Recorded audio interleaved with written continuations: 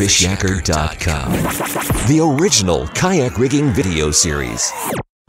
Hey, it's John Oast from Fishyaker.com. Here's a really easy, inexpensive little tip for you. A few months back, you may remember I posted up on Fishyaker.com this product here. It's tackle tape. It's basically an imprinted duct tape with a tape measure on it. It's really cool. It only goes up to 24 inches. What I have here is my Old Town Predator MX. It's mostly my riverboat, my small lake boat.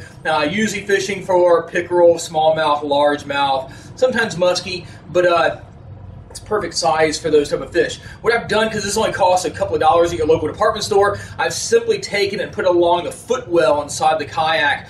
So if I ever decide not to take a measuring device or a hog trough, or I simply forget to take it and I have it leave it at home, all I need to do is simply put this inside of the kayak along the footwell area, take the fish, lay it down next to it on the floor, hold it down. It's going to help it from jumping around a whole lot. It'll be inside the kayak, inside the cockpit itself. I can even butt it up, the nose of it up against the forward part of the footwell, and actually kind of like acts as a bump board. And all it is a piece of duct tape taped along the side of the cockpit area. Pick some of this up. You can also find a more hardware-y version of this. Is kind of yellow, still again a 24-inch tape measure. You can take a tape measure and epoxy it down. Any number of ideas will work for you. Or simply take a Sharpie, like my friend Dan Hart did in Virginia years ago. Just simply took a Sharpie and basically put notches down for the to have a measuring device. You can simply put the fish down in this footwell. But try it out. It works real well. It's inexpensive, and if you ever leave home without a measuring device, you have some redundancy.